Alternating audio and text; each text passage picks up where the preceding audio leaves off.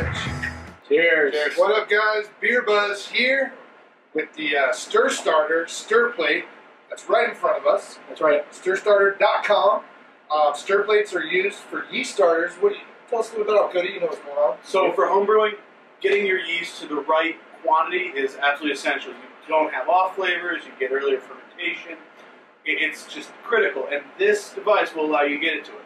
A couple days before you brew, throw your yeast in there, a little bit of DME, and what, 3 or 4 days? Yeah, it's not bad. You usually take about 1,500 milliliters of water. I know, metric, scary. Do that. Do about a half cup of some light DME, something like Pilsner malt. Something really, really light. Boil it like you would. You're gonna make a batch. Cool it down. Put it in. Pitch your yeast, and just let it sit. And basically, what it does, it gets those active cells just open, blooming. Usually doubles your cells. If you go ahead and use BeerSmith, love BeerSmith. Yeah. You can calculate how many active cultures you'll have. I mean, right around. But it's really good. Like you were saying, the off flavors, you'll get less off flavors. I mean, honestly, when I do yeast starters, and I do them almost every batch, it literally starts fermenting in a couple hours. Do you guys clean your yeast at all? Like you reuse it ever? I don't reuse. Okay. I've tried it before. It's hard without having all the equipment. It takes a lot of work. Yeah. I've salvaged once from a can of Heady Topper, and it worked. Yeah. But now you can buy a knockoff brand of that yeast. So how do you guys? How do you close your yeast starter up when you actually brew it? You put a airlock? Foil. I do foil today. Yeah. All right. Star sand the foil. Put it right on top. Airlock is just a little too much. And actually, with a yeast starter, you want the growth phase of the yeast, so you actually want it to be growing. Growing is going to need oxygen, so you want oxygen coming in.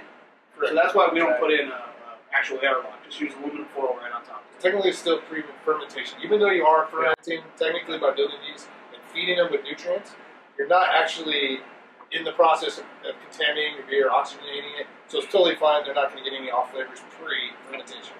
The one piece of advice I have is the night before you actually brew, take it off, cold crash it in your fridge. Yeah. You'll get a good separation. Several good amount of hours. Honestly, I do at least 12 hours. So I'll let it do 36 plus to sit there in the yeast starter. Then I dump it in the fridge. Not dump it, but put it in the fridge for about 12 hours. You'll set it separate, see it separate. Dump out a good chunk of that just, nasty wort base is what it is. Yeah. And then you get that little yeast cake with a little bit of the beer left. I put it back up before I start brewing. Because by the time I'm ready to pitch my yeast, it's nice, it's foaming, it's about room temperature, what you want it. You get right to the Krauser point, pitch it right in your carboy. Really good, man. Now, this particular stir plate, how do you guys feel about the design? I mean, both of us, I think we all talked about it. It's a little tall, and a little, what's it called? Narrow.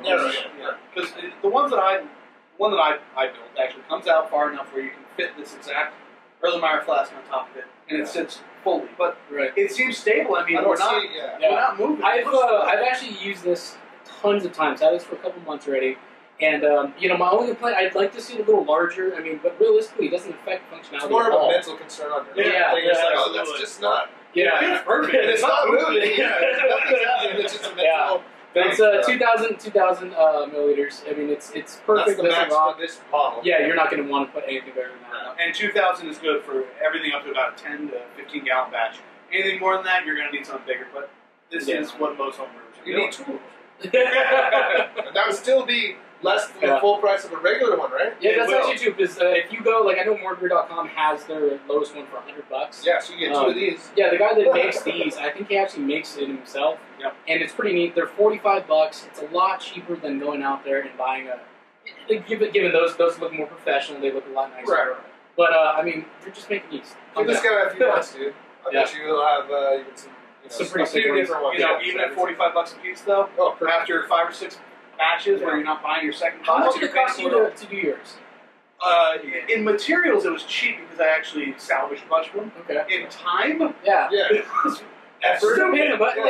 So like $45 really isn't a lot. I mean, realistically, you're spending like $20 on materials. I'm the type to always throw more money. If you're like if you're going to I would invest like 2 vials of yeast maybe for a 10-gallon batch, right? Sure. Yeah. If I get one and I do a starter, I'm going to end up basically with the same as 2 vials. I would say. If not more, exactly. Yep. So and it's ready to good to so go. I'm actually getting the value, and so in a couple of brews, you're actually paying it off. And your yeast is ready to go. That's the big part too. Is your yeast is ready to go when you pitch. when you get those little white labs or the snack packs, they're just getting started. They're You're just waking starting. them up. It's like in the morning when you're like, How's that again? Yeah. Oh, man, this day, what's going to happen? You're doing that to yeast, dude. Yeah. You get them started, you throw like a little pre-party with hors d'oeuvres, you know, and then you throw them into the main course, dude, which is the actual fermentation.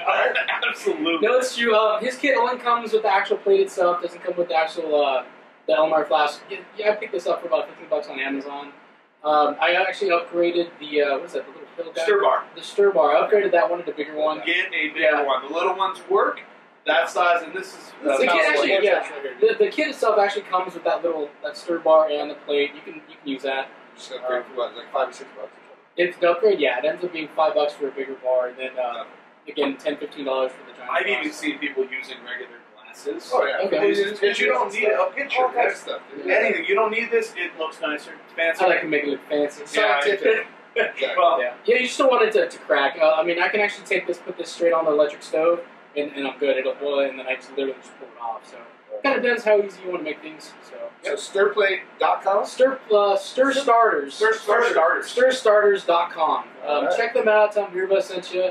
Definitely get seal proof for me. All right, dude. Well, cheers, guys. Cheers, guys. Cheers.